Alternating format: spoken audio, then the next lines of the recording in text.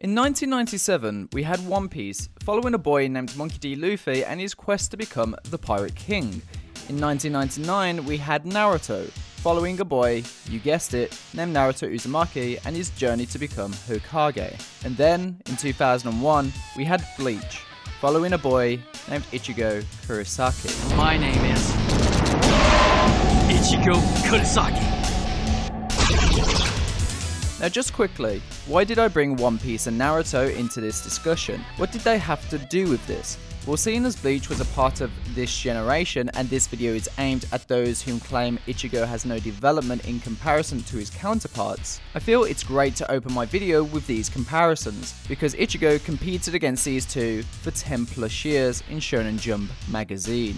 I find the overabundance of complaints that Ichigo is a badly written character is very unjust, and most claims for this come from a handful of things. Number one, being the fact that he doesn't have a cliche goal like Naruto, Luffy and Goku does, purely for the sake of having one like a robot, which is this weird thing that people think Ichigo is a bad character for, just because he isn't the same as them. His character is not a collection of one-dimensional tropes like eating mass amounts of food or troublemaking for attention, thanks to the shonen standard by Dragon Ball Z. Anything more complex is above the reading comprehension.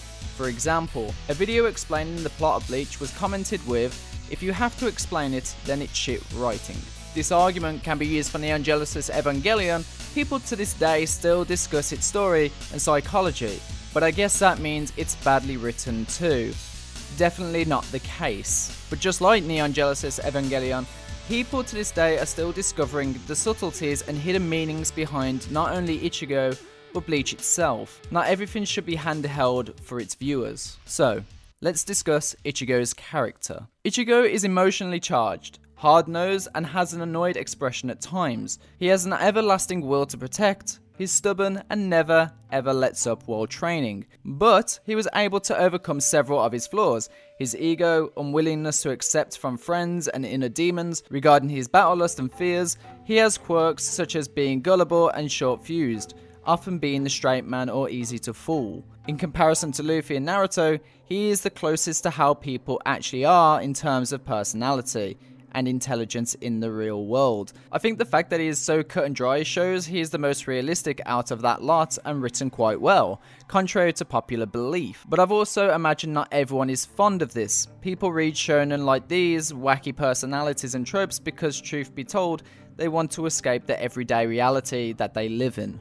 His characteristics are very clear for a 15-year-old with barely any training or experience with the world he's been thrown into in the very first chapter. Imagine getting a sudden power at the age of 15 and expecting not to get a massive ego boost. You're naturally going to get a cocky and arrogant persona, as Ichigo shows throughout the course of basically the entire series. So, let's start where it all began. Ichigo from Chapter 2, Episode 2 showed no care for responsibility of the power that Rukia had bestowed upon him. Instead, he had the selfish mindset of he will protect who he wants to, and if it's convenient for him. Though even with this mindset, his own pride and honor don't allow him to follow this through, as he feels he has a debt to pay to Rukia, to which leads against the great idea for the audience as we go through this back and forth monster of the day hunt and seeing Ichigo become more adaptive to the role. Which leads on to our first major plot point of the substitute Shinigami arc, Grand Fisher. This was a huge realization to Ichigo as it stuck very close to home. This fight caused the very essence of what Bleach is,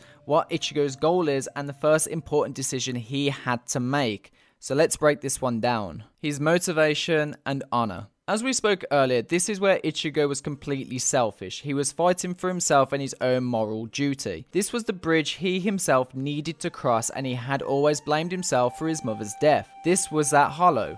This was his chance for closure and redemption, to fight for himself, the sisters and the family he had felt caused so much pain to. This was that fact, his honor. This leads into his core motivation for the remainder of the series. After his fight with Grand Fisher, he confronts his father about not being blamed for letting his mother die, asking questions as to why no one blames him. What was this missing puzzle he quite wasn't figuring out? This would continue to pique his interest as Ishin tells Ichigo not to waste Masaki's death in vain and lead the life he wants to, and to be happy, otherwise Ishin wouldn't be able to face her. And it was those words that motivated Ichigo, that if he didn't get closure, he wouldn't be able to face his mother. This is the first character developing moment for Ichigo in just a few chapters. It's no longer Ichigo destroying hollows for the sake of repaying a debt. It's now asking Rukia to allow him to become a Soul Reaper just a little bit longer. This leads into the bigger question for him. As he fights with Uryu and the hollows, he re-establishes this decision for explaining to Uryu why he fights hollows. His mother was killed by one, and seeing the stress and hurt that it caused him and his family, he wishes to never allow anyone to go through that pain that he himself went through. So okay, now we have the justification for his actions. What does Ichigo really want in the long term? It's simple. Answers. Which you will later find the answers to all of his questions during the fight with your watch. The answers about his mother and her death. The very moment Ichigo had been told about that, he regresses a little during his conflict as Ichigo refuses to utter the word kill. This could be due to the shock of manipulation that Yuwatch had been given Ichigo about his mother. He does hold all the questions after all, and Ichigo wants to know everything. This is evident to the plot, as Ichigo states that this whole story was so that he could reach this very moment while reminiscing. He tried to go all out against Grand Fisher, but failed. Finding out that Yuwatch was the real cause behind his mother's death, by defeating him, he avenged her. Things were personal with Yuwatch, the final villain of the story, and it connects to what was shown in the very first arc. His fight with Ikkaku during the beginning of the Soul Society arc, though not what people would class as a milestone fight, so to say, that fight is the perfect example for Ichigo to understand what it actually means to fight. While Ichigo is used to the concepts of fighting thugs and mindless hollows, he is now fighting someone with a code of honor and fighting him to the death. His childish ideas of what a quote-unquote fight really is the first thing that changes in the Soul Society. At this point, he asks the enemy to give up merely because of a power difference alone. He's not actually fighting to defeat the enemy. The enemies are just kind of obstacles to him to get to his goal. In fact, he was kind of having fun with Ikkaku. Later, he quickly realizes and adapts to this situation he is in as his mindset changes in his second confrontation with Renji Abare, to which he finally uses the word quote-unquote defeat, to which the anime did a fantastic job in showing the glow in his eyes while saying this, as this shows again later calling back to Hollow Ichigo's iconic speech about instinct. When it came to fighting Byakuya, he is still fighting to beat the resolve of the enemy, which I personally like as it gave more depth between Byakuya later on. But Ichigo removes his sword from his neck and then later breaks down the mask too. His intention was to break Byakuya's resolve and not to kill him. This was narrated by Byakuya 2 to back it up. This tone, of course, changes later on in the Aranka arc, where Ulquiorra and Yami are the first point in the story where Ichigo fails to protect his friends. It affects him because it is due to his hollow that he fails. He questions whether he is able or unable to withhold it, and at this point, he doesn't even want to turn into a Shinigami because he is afraid that the hollow will take over. Naturally, this is a break in Ichigo's mentality, confidence, and his sign of weakness and frustration, especially when he shows this when he angrily punches his bed. But thankfully, Rukia acts as a mentor as such, snaps him out of this feeling and rebuilds his resolve. He resolves to beat some hollows and then after contacts the Vizards in search of help. Hollow Ichigo, my favourite character in the series, is the first person in the story who actively questions Ichigo's fighting style and the effectiveness of his personality in battle. He says this out loud that Ichigo does not want to fight, and to him, fighting is a necessity to protect others, which in a way is a limiter to how Ichigo really is. This is solidified through the elaboration of Ichigo's instinct, which manifests as an embodiment of Kenpachi Zaraki, and the guy from the Bount, we don't talk about the Bount arc dude, okay? Leading back to their previous fight, which gave Ichigo the taste of enjoyment through battle. This is the climax of Ichigo's change as a fighter. He gets a genuine taste for battle and starts fighting more maliciously, like he's fighting for himself and not for others, using instinct. This makes him arrogant, of course, and it is shown in Heiko Mundo, but his enemies quickly beat it into him that you need to have actual power to act strong and hold back during a battle. I agree with Ichigo's mindset and logic, but he doesn't have the power at this time to implement that said mindset. This leads into Grimmjow. He allows Ichigo to implement that fighting instinct through their battles, almost as if Grimmjow is his hollow counterpart. Or, to most people, the first and only proper rival in the series. This affects Ichigo, in a good way of course, but he's not quite himself here yet. This is not really him, just the effects of all the hollow training and inner soul searching that he's been going through. He's trying to find himself among all this fighting, and he identifies the things of other people say about him. He picks up the aggression that Grimmjow talks about, but in the end, it just helps him channel down his aggression and calms down after the battle. This is most likely due to him realizing how much of the battle that he himself was enjoying. A nice callback to what Kenpachi was talking about when he questions that he and Ichigo were similar in the fact that fighting is for their enjoyment of battle. This quickly brings him back to his more humanistic side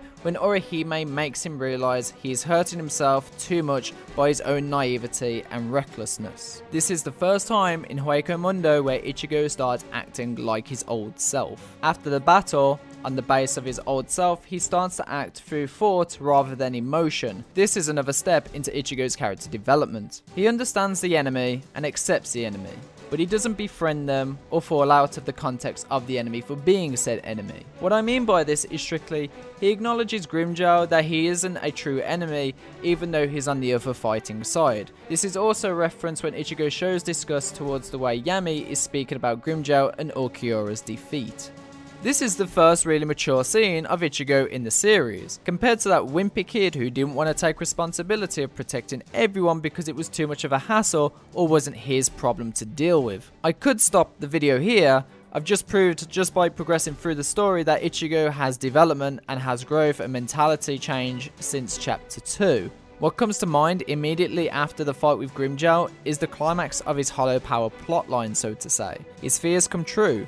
He loses control entirely and awakens to the notion that he killed and mutilated an enemy and hurt one of his friends. This makes him lose it so much that he does everything to try and save the last bit of his dignity. He even quoted saying that he will let Ulquiorra cut off his limbs to make their fight even, but before he could do so, Ulquiorra dies. This is also a nice awakening to the fact that his enemies he defeat die. A really nice throwback to his fight with Byakuya right after Hollow Ichigo takes over. The two fights are parallel to each other with different outcomes. With Byakuya, he could play the hero that changes the end of arc's boss's mentality, but in this case of Ulquiorra, we aren't repeated of the same outcome and went ways of which Ichigo didn't plan. Ulquiorra was a nihilistic being that was more curious about how the world worked. Not so much Aizen's ambitions, and thus we see it literally moments before he dies right in front of them. The difference between Ulquiorra and Byakuya is in most cases, Byakuya can be seen as a villain,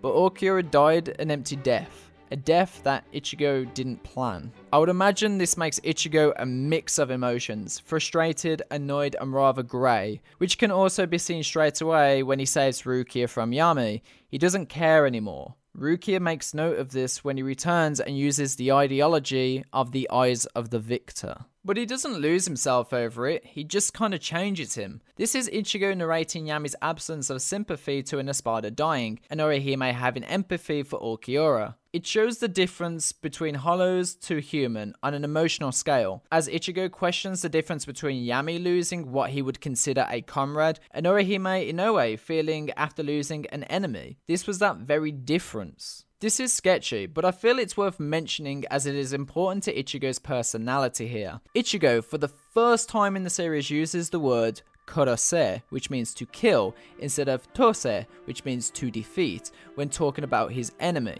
Now I may add, in the Viz translation it does say to take down Aizen, but that would imply to kill, remove, or defeat, which if it meant as to kill, then that has a lot of meaning. This is important because it highlights a big milestone he has reached in his character throughout the series. And the assumption would be correct as he goes for a clean strike towards Aizen's head, which would show his intent to kill. The great thing here is that after Ichigo fails, Aizen straight up tells Ichigo that he's out here on a sense of responsibility. And if we call back to chapter 2, this is something Ichigo wouldn't do in his earlier stages. This is the first point in the story where Ichigo shows that he is growing out of his own childish mentality.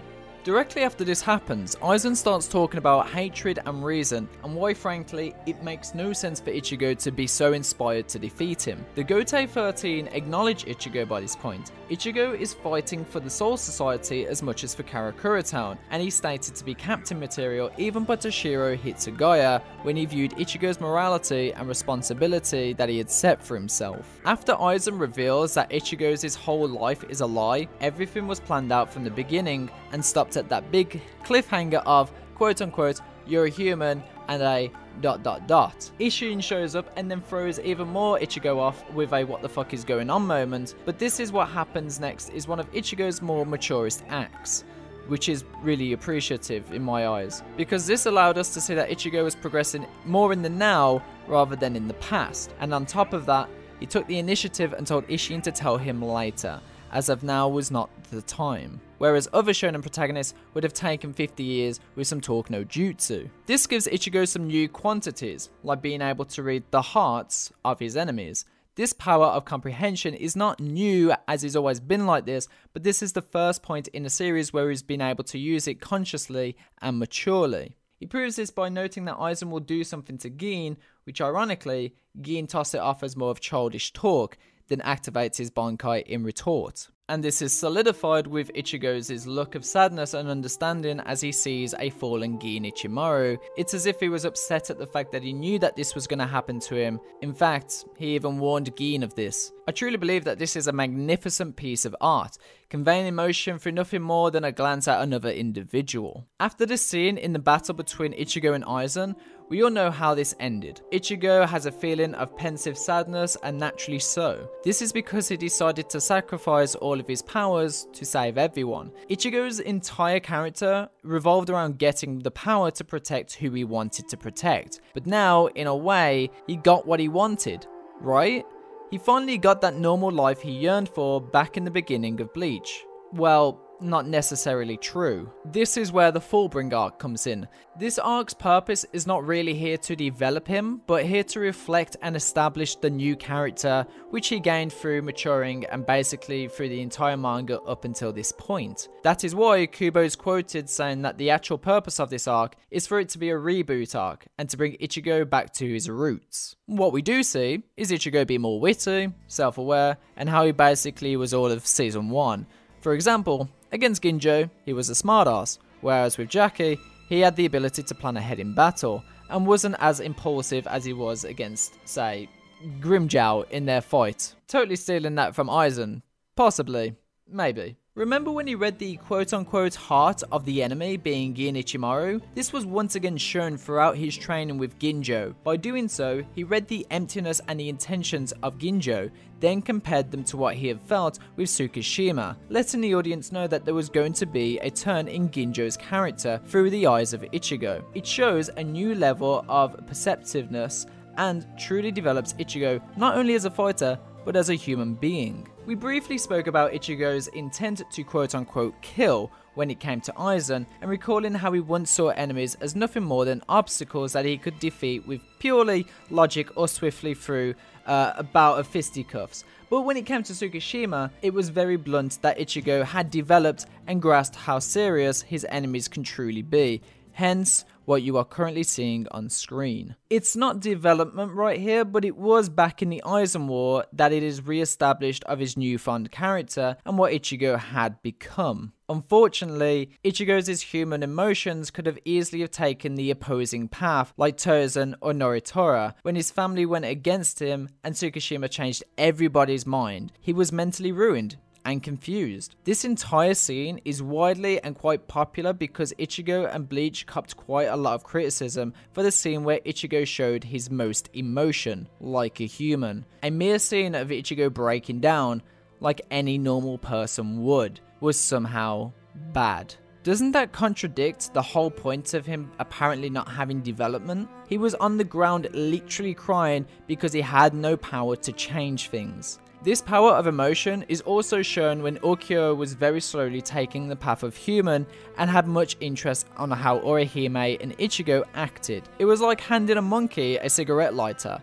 This world was completely new to Ulquiorra. It is worth mentioning in the Nestle Tonight Bleach Data Book 3, when Renji asks the 4th Division members to take away Ichigo after he collapsed from his power loss, he says, "Take care of that man, he is the hero to the Soul Society." And the narrator says, "And the name of a hero spread fast among the Shinigami." Ichigo is known as a legend, and this is also shown in the Thousand Year Blood War when he saves the 2 Shinigami at the very beginning. Ichigo to the Soul Society previously was an enemy, he became a hero. As Toshiro stated before, he's acknowledged as a valuable member of the Soul Society, a respected individual and a hero to many. The Soul Society even went against their own laws, pride, as a collective, and made a Reishi sword, which is used to transfer parts of their own power to Ichigo. I also like to note that when Ginjo told Ichigo about the Soul Society's manipulation, Ichigo was always very wary of this fact anyway.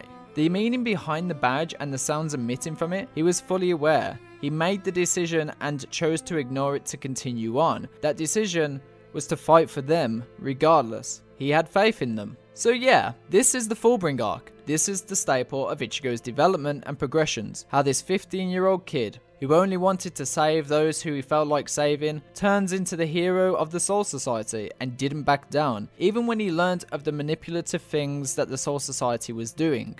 I think that this is also important, that this is where he willingly kills a human. Not because he wants, not because he's anger driven, but because he has to do it to save Ginjo and himself. And this concludes the development side of Ichigo during the Fullbring arc. But now it's time to go a little bit deeper into Kubo's writing. Ichigo loses his powers and gets them back was a great idea. It showed growth. At the beginning of the series, Ichigo wished that he couldn't see spirits. In fact, he found it quite to be the annoyance, as he wanted a normal life. He didn't really have a choice in the matter of acquiring Shinigami powers either. He was just kinda stuck with them until Rukia got hers back. He went from someone who didn't really want this power and fights for total strangers to someone who wanted to save as many people as possible with it. But he was kind of hinted for that anyway when he would bring flowers to that ghost girl and protected that piece around her. I mean, this is the very first scene of Ichigo that is ever shown, but it helped cement that characteristic of Ichigo from the very start. At first, he was reluctant to fill in for Rukia, but gradually comes to realise that this is the perfect opportunity to fulfill his newfound wish, the wish to protect. Remember when I spoke about his encounter with Uryu? Well, it was here that it was solidified. Uryu was someone that he resonated with. Tenza Zangetsu. He was crying because he knew that losing his powers would hurt him. Again, Ichigo never had Nasuchi at this point, and Tenza Zangetsu was manifested purely from Ichigo's spirit alone. So if anyone was going to know Ichigo's feelings, it would be the thing that is a part of his soul. He feels what Ichigo feels. His mental world changes due to Ichigo's mental state. It's his consciousness that is telling Ichigo what he's holding back. This is a really nice recollection to Ichigo's needs and desires, yet Ichigo knows through Zangetsu what sacrifice he would be losing and what this would entail, thus a hard conflict that Ichigo made, hence why Kubo called these chapters the Decide arc. He was a mess during the time he had no power, his grades even dropped, he was even depressed when he had a job, and throughout the anime, he seemed all round disinterested in anything. If you guys remember, Ichigo was one of the smartest in his school, with top marks, but as he shrugs this off towards Keigo, deep down he knew what he wanted from his future, he knew what he had lost, and wasn't contempt about it either. It was mainly his 3 friends, Uryu, Chad and Orihime, which knew straight away this wall that he had built up, thus even hurting his friends, who were watching him stroll around like a stray dog, with a fake face of happiness. Tenza Zangetsu said that he didn't want to teach Ichigo the final Getsuga Tensho because he wanted to protect him. He cried because he knew Ichigo would suffer from no longer having power, which is what precisely was shown in the Fullbring arc. Ichigo's friends are also a representation of how Zangetsu saw himself if he ever saw Ichigo suffering like that. The one thing that does not change is my powerlessness. I can see ghosts, I can touch them, and I can speak to them. That's all. They just disappear like this sometimes. I never know what happens to them, but sometimes they leave behind only small spots of blood that only I can see, and the faint smell of fear. No matter how strong I get, I can't protect them. The realization cuts my heart like cold steel. I really wish that this was in the anime. Had it been hammered onto us as viewers from the very start of the anime, it would have given us more reasoning and an actual look into what Ichigo's motives are. Like I said at the start of the video, we knew what Naruto and Luffy's goals were straight away. But Ichigo's is? It wasn't a handheld experience, something I also said at the very start of the video. He puts on a fake smile in front of his loved ones, and they notice this, and it worries them. It's fascinating to me how the Fullbring arc replays homage from this very early Bleach, and shows that Ichigo is still human, and even though through the turmoil, he was never able to conceal his obvious anguish, and really plays on the undertone of chapter 18, doesn't smile much anymore. There's also this finding whole balance in his powers and mind that was building up throughout the story. The struggle between resonating his Hollow and Quincy side. This is what Ichigo meant when he told White and Mini Yuha that he wouldn't ask for their help anymore and he will fight on his own. This is what Kubo meant in his chapter and poetry called The Blade is Me. He is one with his spirit, a resonation. He is you and you are me. Bleach focuses more on a psychological and emotional side of things instead of pure power alone. Everything has meaning. Even calling out the name of your attack has a reasoning behind it. People will usually criticize Bleach and specifically Ichigo because of how many transformations and powers he has, calling it the infamous quote-unquote ass pull, but these are all consistent storytelling. And I'd comfortably say that 95% of you don't even know much about this topic at all, but we're really going to need to talk about Shinto beliefs. Shinto beliefs hold the concept called the Mitama. Mitama refers to a spirit / soul of a dead person. Taking that concept even one step further, Ichirei Shikon is the belief that one spirit can house 4 souls. Ichigo's is human, Shinigami, Hollow, Quincy powers / souls inside of him, competing for supremacy.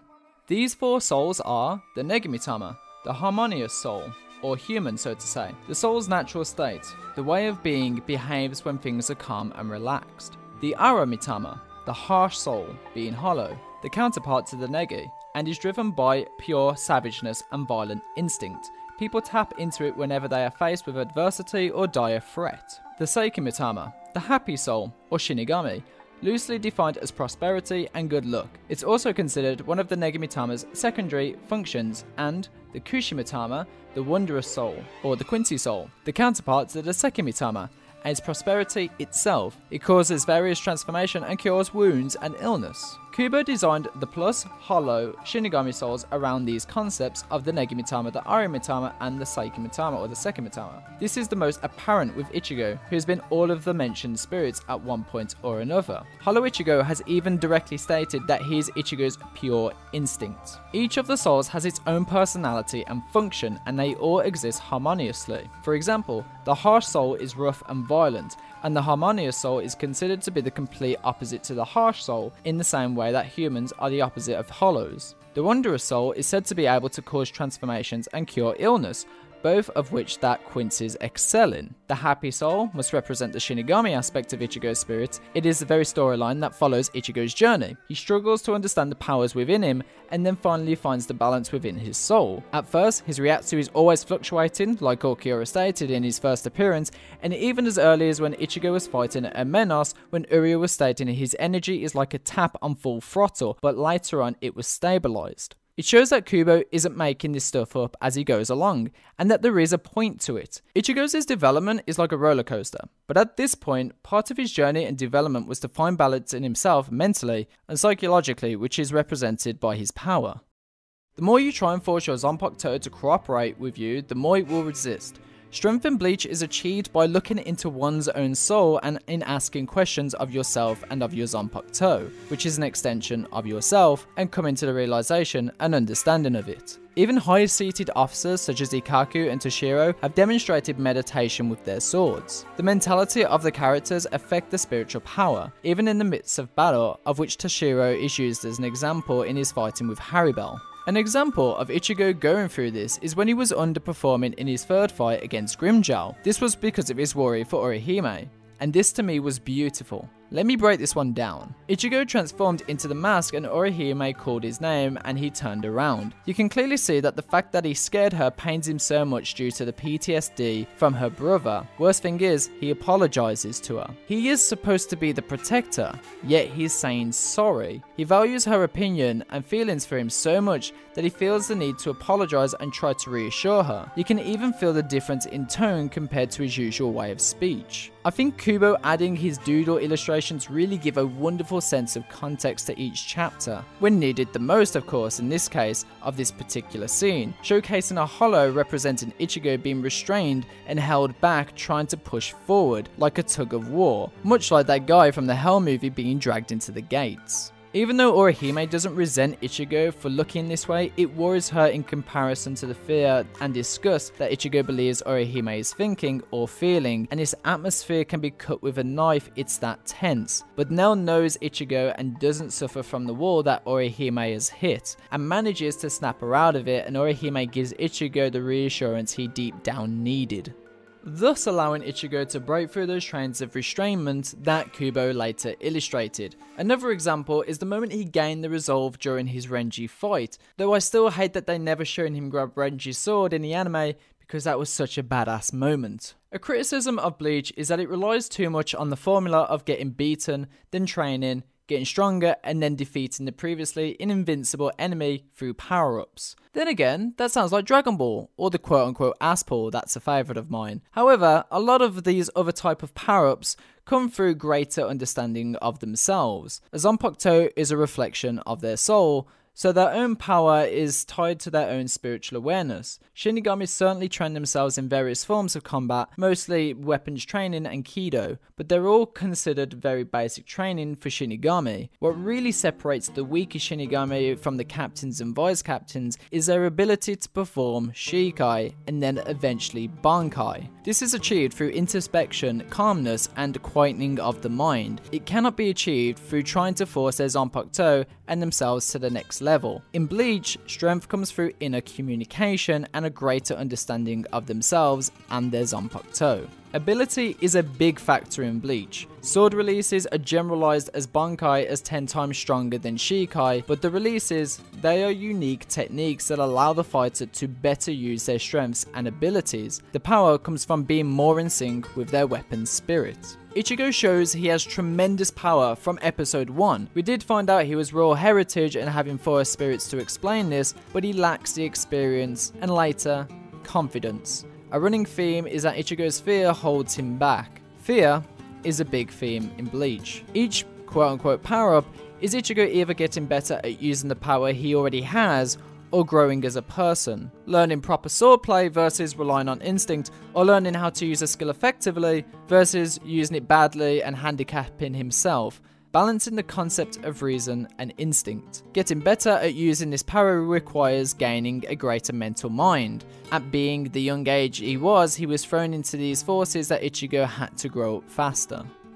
The name of chapter 97 is literally, quote unquote, talk about your fear. This has been the very core theme of Ichigo's many layers that we delve into, and we kickstarted it brilliantly with Kisuke's training. He knew that Ichigo would die and fail if he couldn't quickly overcome that barrier of fear. Imagine getting stabbed or cut. It's pretty scary, right? Ichigo needed to get past that mindset. You can't protect if you hesitate or hold back on the off chance you may hurt yourself or somebody else. That's why I think holding Renji's sword was important and why Kubo made it such a huge panel. It was indicating Ichigo wasn't scared of shedding a little blood. In his inner world, during the fight with Kenpachi, he was taught that in battle you need to treat your Zanpakuto as a sentient being. Hollow Ichigo made him know that he was being selfish, thinking that just by what you can see on the surface was all that mattered, but not understanding that the being that was a part of him was the consensus of turning your back on yourself, and this is what Urahara meant by only being able to teach Ichigo, quote unquote, proper state of mind. The theme throughout the Iranka arc is learning how to control his inner hollow. Obvious, I know, but learning to embrace was another step into accepting one side of himself. He already learned trust and companionship for the first time during his fight with Kenpachi and his battle for learning Bankai, but now he needed to accept his very own instinct to get out of the routine of being too over-reliant on the Zanpakuto and to trust his own Shinigami power. The quote-unquote Kenpachi within Ichigo's subconscious is encouraging Ichigo to embrace his desire for battle. He wants to protect because that's his reason for being able to battle. Ichigo's instinct is fighting. The Soul Society had the concept of reason, and as the Ironclad arc goes on, has Ichigo having to deal with the concept of instinct. Even though I don't see Dodoni as a likable character, his fight with Ichigo definitely made a mark on Ichigo's mentality and what was to come into the fight. Dodoni showed Ichigo his ignorance, but also showed him the respect towards treating him like a true enemy by going all out and wasting his stamina on what you would call a lesser espada, not to mention healing the enemy as well. But he gave Ichigo the advice to leave his sunshine and rainbows behind because it is kill or be killed. There's no logic or in fact reason like the Soul Society. Grimmjow taunts him, claiming that he loves to fight and that his battle instincts brought him there, and that's the reason why he came to fight him, not to rescue Orihime. Neliel, on the other hand, tells Orihime that protecting her is the reason to why he's doing this. Ichigo does deny this battle lust to Ichigo at first, but later tells him that he was right, and that he came there both because he wanted to do battle and wanting of to protect. That he does love fighting, and that he came to Heiko Mundo to defeat Grimmjow, that adrenaline of battle. He's always been the fighter type. He is the meaning of he who protects. And he's learned from fighting people like Kenpachi, his inner hollow, and Grimmjow that the frenzy of battle is a glorious thing. Even if he pretends to act disinterested, he is about protecting his friends. And how does one do that? Battle. Something that the Kenpachi within his subconscious said he seeks. It makes him feel alive. He mastered his holification during his fight with Grimmjow. He has embraced the love for battle. This is why he was able to keep going for so long. He had accepted himself and following that himself and Hollow Ichigo. That being which consumed Ichigo during the fight with Ulquiorra was that of being a pure instinct. In this battle, his fears become true as we spoke about. He loses control entirely and awakens to the notion, as we said, that he has killed and mutilated an enemy, not to mention wounding one of his friends. Even though Ichigo had mastered his holification, he has still got his sanity. Just look back at what Shinji said. The idea of going completely insane is what kept Ichigo held back for a long time. That very fear that he thought he had controlled by defeating fear itself was actually overtaken by Ulquiorra's vision of instinct, forced out by pure manifestation of battle. The trauma from the Ulquiorra fight and the fear of his hollow power again strikes his resolve as he continues to fight on. Hence, this is why he couldn't hold his mask for very long against Yami. He's not the same as he was before. This again goes back to mind and body. Ichigo was again brought upon the idea of fear and was shaken.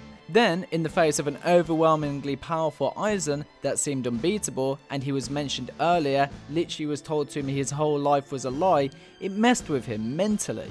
Eventually, it all gets to him. His dad snaps him out of it, and the rain in his inner world stops, even though at this point it's pretty flooded.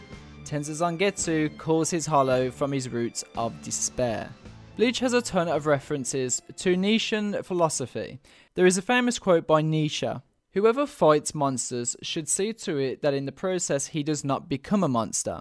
And if you gaze long enough into the abyss will gaze back at you." This scene symbolizes that very quote. His inner hollow form resembles himself, and the two are face to face, gazing at each other from underwater, being the abyss, because his despair has sunken his world to the bottom of the ocean. The battle with Byakuya was the fight for mastering reason.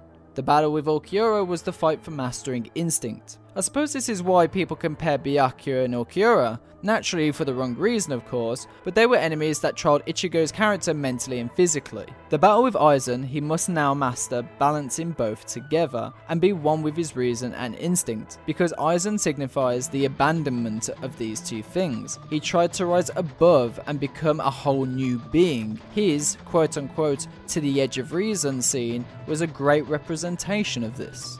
You see, Ichigo was at the state to fight Aizen, spiritual energy wise and physically. The only thing holding him back was mentality. This was stated with Unohana when healing him on their way to fight Karakura, seeing how little he had and still matching that of captain level. Not to mention Ishin was unable to sense Aizen while fighting, as if he was fighting something that was non-existent. Then Ichigo comes along and says that it's impossible because he sensed his energy was too high to beat. Ichigo being able to see him implied Ichigo was on the same dimension as Aizen. So, after 3 months of training in the Dangai, came to realize his acceptance to Zangetsu for once and for all, reading loneliness in his sword and himself. With the power he has, and with him attaining this mentality of inner calmness and resolve, he becomes powerful enough to do battle with Aizen and with strong confidence. Notice that before using the Mugetsu technique, he had come to terms with everything, to the point that rather than worrying about himself, he went out of his way to prolong the fight so he could even read Aizen's emotions and understand the enemy, while at the same time hitting with every intent to kill. For Ichigo, he had to embrace both instinct and reason, and not allow either to completely overcome the other. You need something to drive you forward, but you must also embrace your humanity and the balancing of himself and his powers that come back within the final arc. So, the 1,000-Year Blood War arc, the arc that molds all of these ideals, morals and development and wraps it all up. It is here where Ichigo learns all of his origins and true nature. In order to take the next step, he must now learn the true nature of his Zanpakuto and the true nature of himself and his power to move ahead. There was always a mystery about who Ichigo really was and how his powers worked, and the reveal was only building up throughout the manga. Ishin's backstory of course would reveal a lot of things, not to mention his relationship with Misaki but also with Ryukin as well. Ryukin and Misaki would also play a part in Ishin's backstory. Basically, it's where we found out that Ichigo is a Quincy. Lol, spoiler, I know some of you didn't read past the anime, so that's your fault. Ichigo was told by Zangetsu that he had natural Shinigami power dormant inside of him as well very early on in the series. It is later revealed that he inherited his Shinigami power from his father. I could go on about everything but the Rain arc, but you should go read it. It was pretty straightforward on where his heritages came from. During this arc, he got to learn about accepting Zangetsu and Mini Yuha for what he was. He also chose the path of a Soul Reaper and chose to accept both, and that's how he managed to balance both of them. There was also no swaying towards one or the other. If you remember, Ichigo always used to sway towards Yhwach more than Hollow Ichigo because he feared him. Now, he had essentially become harmonious with both. This, in fact, is the climax of Ichigo growing as a person. He now knows who he is and what he's gonna do. Squad Zero notice he has without a doubt changed and has grown as a person, to which Ichibei solidifies this, but also corrects that it's not just strength, but mind and body. We got to see Ichigo's growth as a person and how he overcame his internal struggles, becoming more mature and gaining greater peace of mind. He'd be a great role model for teenagers, which is fitting for shonen manga, you'd think. But maybe that's why Ichigo was different from his shonen counterparts. He's too real, maybe. I guess people who read shonen, especially for the demographic, want to escape that sense of realism. That's why maybe Luffy, Naruto and Goku work better. Either way, that doesn't mean there's anything wrong in how Ichigo is written. So all that's left in the 1,000-Year Blood War arc is for Ichigo to defeat Yhwach to avenge his mother. The poem for volume 1 of the series is, "We fear that which cannot be seen. That which cannot be seen is death. It is fear of the unknown. It's possibly the most primal fear of man. This is shown by the fact that initially Hollows and Shinigami were invisible because we cannot see death and what lies beyond." Of course, for Ichigo, his fear of death is linked to his fear of failure. For him, death means that he has failed to protect another person, which was brought heavily by the death of his mother. Thanks to Rukia, he slowly but surely overcame this, which is, from a story perspective, was shown through him becoming more familiar with the Soul Society and eventually leading on to Kazui. Kazui meaning courage. There are many examples throughout the series that show these themes, so let me give you a brief theme of each arc. The theme of the Substitute Shinigami arc is sudden death and grief. This is showing how pluses become hollows, how Ichigo and his family dealt with the loss of his mother, the death of Orihime's brother Sora and what he went through as a ghost, and Uryu's loss of grandfather. The Soul Society arc's theme, death you know will come and trying to prevent/accept it. Ichigo's journey throughout the Soul Society trying to prevent Rukia's execution, and with her accepting her fate. This is shown best by the scene of chapter 150. The Aranka arc, how your heart stays with your loved ones after you die. This is shown through Rukia's thoughts and memories of Kyan during the battle with Aranjero. We also explore the Espada, each representing an aspect of death, loneliness, age, sacrifice, etc. In the Decide chapters, the fear of death was what made Aizen evolve and reach godhood. In the end, both Ichigo and Aizen have a metaphorical death, losing their power for pursuing their goals in life. And then the Fullbring arc being the Lost Agent arc, being the theme of coping with loss. Ichigo is now coping with the loss of his power, and Execution try extorting his grief. Tsukishima also learnt to cope with the loss of Ginjo moments before his death. The Thousand Year Blood War arc, the theme of progression. Rukia is the death in the Strawberry, and Asnot was a representation of fear. Rukia was confronted with fear, and Asnot was confronted with death. The main villain itself is a literal representation of "we fear that of which cannot be seen." Uwatch could see everything and wanted to create a world without fear. He failed because without fear there is no courage, which means there is no progress. Uwatch's speech from chapter 677 and the sketches of the final volume is a nice callback to chapter 0 side A, the sand, because from side A, the sand, which is Ichigo, quotes this: "If destiny is made of gears, and we are the sand in between that is torn apart, there is nothing left to do but be powerlessness. If I cannot protect by just extending my hand, then give me a strong blade and enough strength to shatter fate." From side B, Rukia: "It is rotating. If destiny is like a cogwheel, we are the reason to why it spins. We step forward believing we are right towards the matching powers." Ichigo learned to overcome his fears. He even said, "The future can be changed and I won't give in to despair." But this is different. Uwatch, however, represents the belief that all events are predetermined and therefore inevitable. With this knowledge and with a fallen comrade and a broken blade, Ichigo knows full well that whatever he tries, it just won't work. This is the story's way of having there be a high level of tension in the climactic finale. He then, of course, gets his fighting power back. Everything here and from then is on a nice callback to side A's chapter of the sand. Let's be honest, without Orihime and Tsukishima, there is no way to defeat someone who can transform the future, and Ichigo was completely in the right to give up. It wasn't that he had regressed, it was the pure fact that he was being a realist at this point. So when there is a silver of opportunity, hope was brought back by Orihime and Tsukishima. Imagine this: Uwatch is a dungeon master who can alter how the story goes or retcon the past. Every change creates a new save game, and that save game is automatically loaded. Even though Ichigo, the player, doesn't want to load it, his game is now loaded with a broken blade. Orihime can basically load a previous save game, however there isn't a save game to use where the blade isn't broken. Uwatch deleted those because he's basically a dick, and Tsukishima is the game cheater. He basically takes Uwatch's save game, uses a cheat engine to change the stats of the blade from broken to unbroken, and creates a new save game to which the date is slightly before the real save game, allowing Orihime to load said save game, in the best terminology that somebody came up with.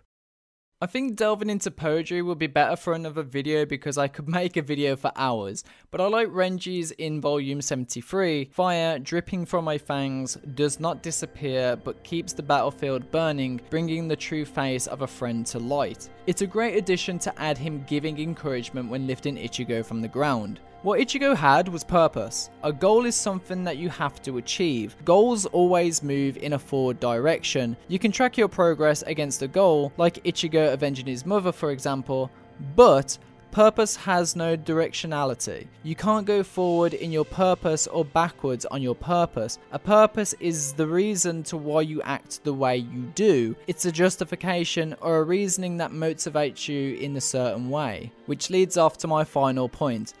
Purposes equate goals. Yusuke is a spirit detective who works on a case-by-case basis, and so he doesn't really need any overarching goals to sort of organise his actions in the storyline. What matters is what all of it will actually mean in the overarching story and the journey that the story has. Ichigo's purpose is to protect his friends, and by doing so leads him down a path. It's all about the cause-effect of the world around him, the effects caused by the actions he takes to save his friends. Like in the Arrancar arc, the Gote 13 who basically a society decided that Orihime isn't worth saving and has ultimately defected and betrayed them. So, Ichigo saves his friend without their help. Obstacles make themselves apparent and he overcomes them. It works for the characters in One Piece and Naruto too. Everything that happens in One Piece is caused by attempting to become the Pirate King and other such things. The end goal is simple. The journey is the interesting part. Though even though I feel having a purpose is 98% of the story here, I think there was a goal outshined by this, which isn't a bad thing because the purpose is what is more important. But the end of the goal was finding out about his mother and avenging her so he can close that traumatic experience and guilt that he had always had. So I think I'll finish it there.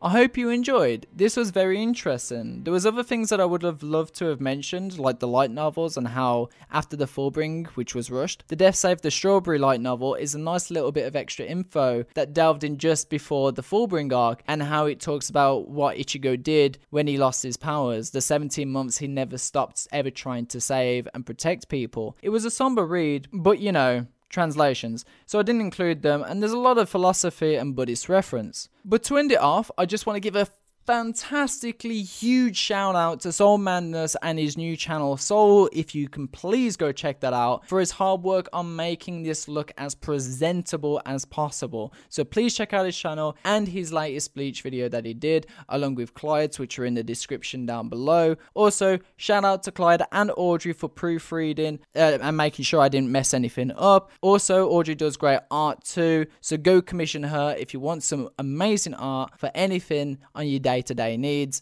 And also thank you guys for being so damn patient. Do you like these type of videos? Please let me know and share this around, and I'll frequently make more quality content like this. Also, if you would like to take your time to hit up my Patreon, there is rewards which includes weekly talks with me on Discord, or you could do a one-off donation on my PayPal and we can talk about if you want a reward that way. It'd be really interesting to get your guys' ideas and thoughts on progression in the future. And right before we end the video, I do want to say we do now have some merch. Of course, there is going to be a link in the description if you want to go check out the designs that we have. Go check it out. They're really awesome, and hopefully if these do really well, we can really get involved into more stuff such as caps, mugs, you name it. Have a peek, tell me what you think, and if you have any designs you think will be cool, of course, hit me up on Twitter. I'm calling this the season 1 of merchandise. Let's try and make a season 2. But I am going to leave it off with that. I'm going to catch you motherfuckers later. You guys, of course, have this fine day being Hanson. And as always, people, peace out.